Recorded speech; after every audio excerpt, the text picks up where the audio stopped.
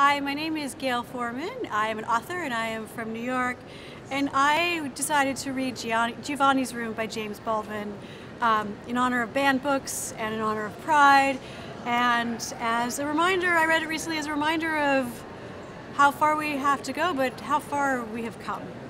So, this is from the beginning. I stand at the window of this great house in the south of France as night falls, the night which is leading me to the most terrible morning of my life. I have a drink in my hand, there is a bottle at my elbow, I watch my reflection in the darkening gleam of the window pane. My reflection is tall, perhaps rather like an arrow, my blonde hair gleams. My face is like a face you have seen many times. My ancestors conquered a continent, pushing across death-laden plains until they came to an ocean which faced away from Europe into a darker past. I may be drunk by morning, but that will not do any good. I shall take the train to Paris anyway. The train will be the same, the people struggling for comfort and even dignity on the straight-backed wooden third-class seats will be the same, and I will be the same.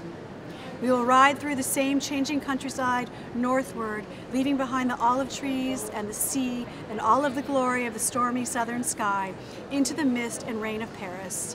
Someone will offer to share a sandwich with me, someone will offer me a sip of wine, someone will ask me for a match. People will be roaming the corridors outside, looking out of windows, looking in at us. At each stop, recruits in their baggy brown uniforms and colored hats will open the compartment door to ask, "Complete?"